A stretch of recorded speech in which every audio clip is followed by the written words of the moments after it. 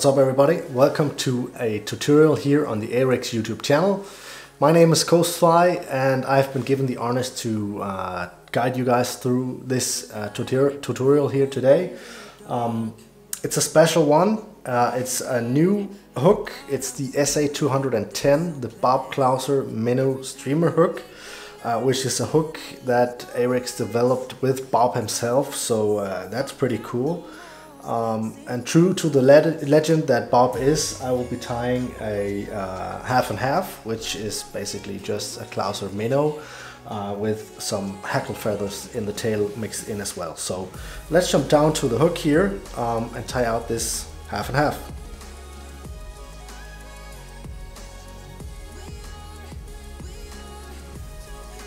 So one thing I know Bob likes to do when he ties his famous Clouser Minnow is to make a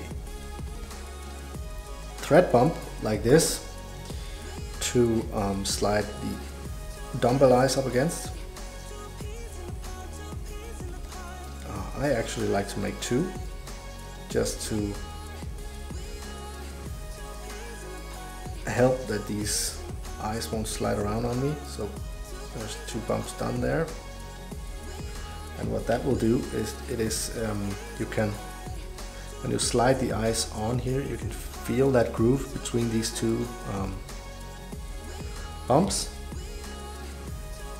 And that way you can really get those eyes in the way you want them. Just make a few wraps to get them on, and then cross turn with your thread. Like so, 4 to 6 turns each way. Then get your thread under the eyes like this, and then just pull your thread tight, and that will really lock in these wraps. Once again, just to make sure, go under the eyes. Pull that tight, move your thread up in front here,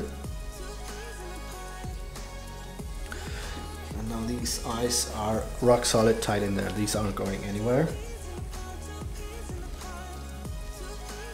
Then grab some white bucktail, or green of course. You can really go crazy with the colors here.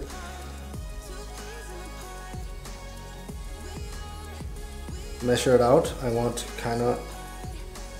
this tail to be 2 to 2.5 times the length of the hook shank, which was right around that point there. Trim it off, get your thread back to the eyes there, and then just make a few loose wraps before tightening this down. Maybe pull a little bit on it, because you want this bucktail to be on the top half of the hook. Okay, not all the way around, but only on the top half.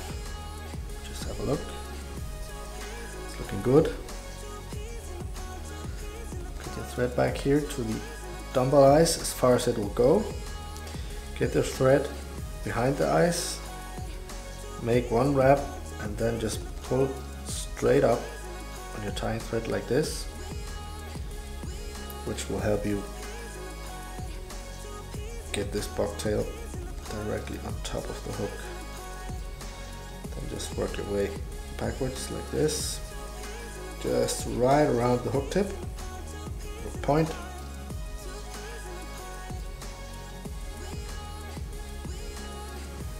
Then get your feathers here. These I want to be a tiny bit longer than the bucktail, not a whole lot, just a little bit to help that taper.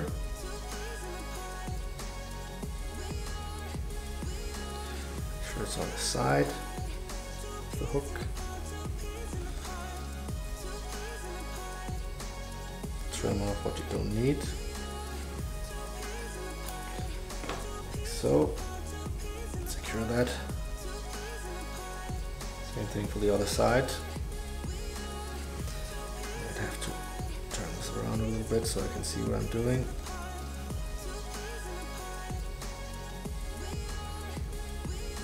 Thing you can do here is to just place a few loose wraps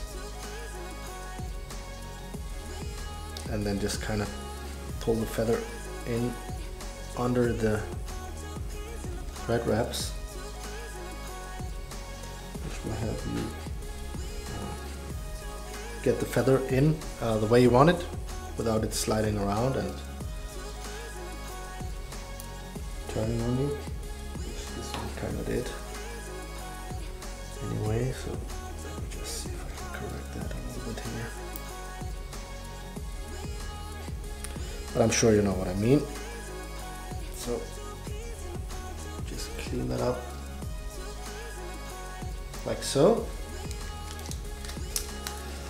Get some dubbing in here. In this case it is flasher blue dubbing, pearl, and then just cover up this part of the fly here. Nice tight wraps. You could also use some tinsel for this job, some flat braid will also work great. I like dubbing because it's fast, does the same thing roughly.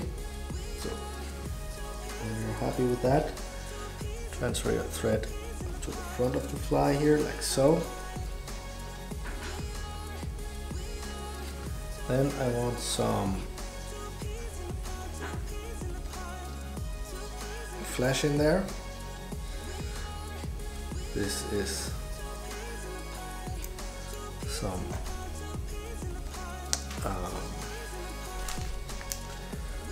crystal flash, Mitch crystal flash actually. It's a bit smaller than normal crystal flash.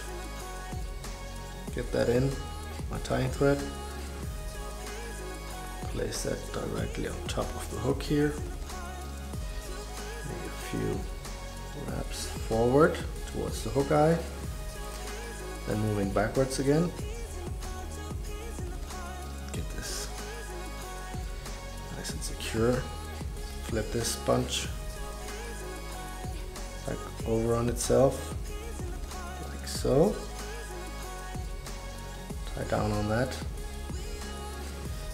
Clean it up, and then trim these so they are roughly the same length as that white bucktail, which is just about that point there. Then I want some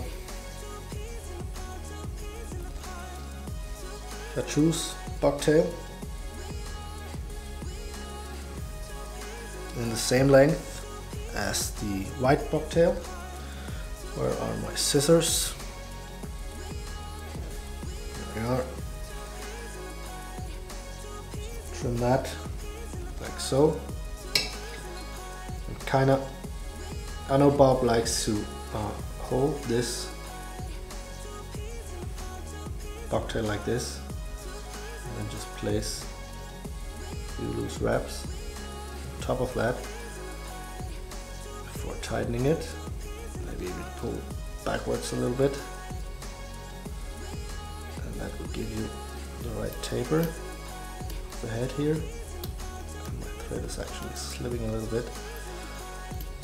Now I can get that under control. Nope. So let me just redo that if I can.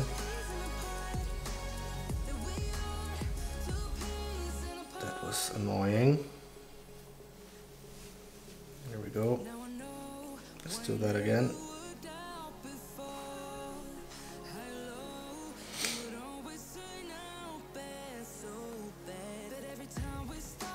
Get the bucktail.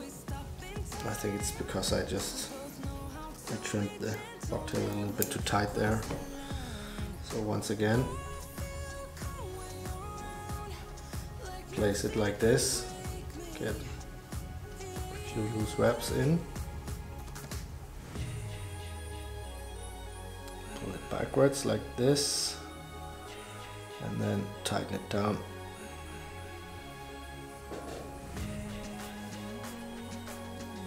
That's more like it. And now just clean that up.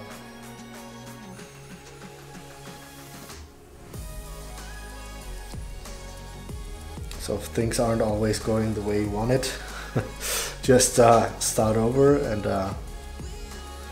try again.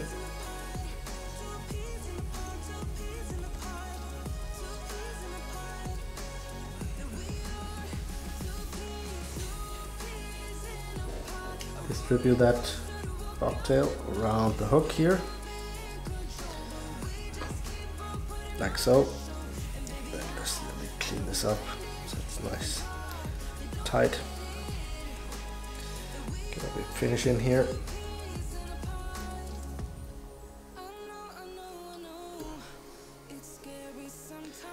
Let's do one more.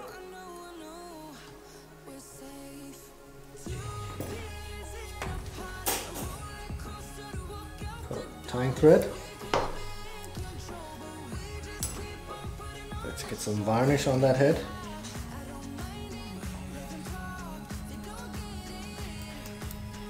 To really secure those wraps in front here, making this fly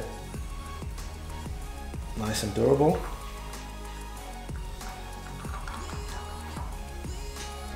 And there you have the finished half and half. Thanks for tuning in and watching this tutorial. If you haven't subscribed to the Ahrex YouTube channel already, please make sure you do that. Leave it with a thumbs up and a comment where you would fish this fly, for example, or if I did it correct. Thank you for watching, and until the next one. Bye.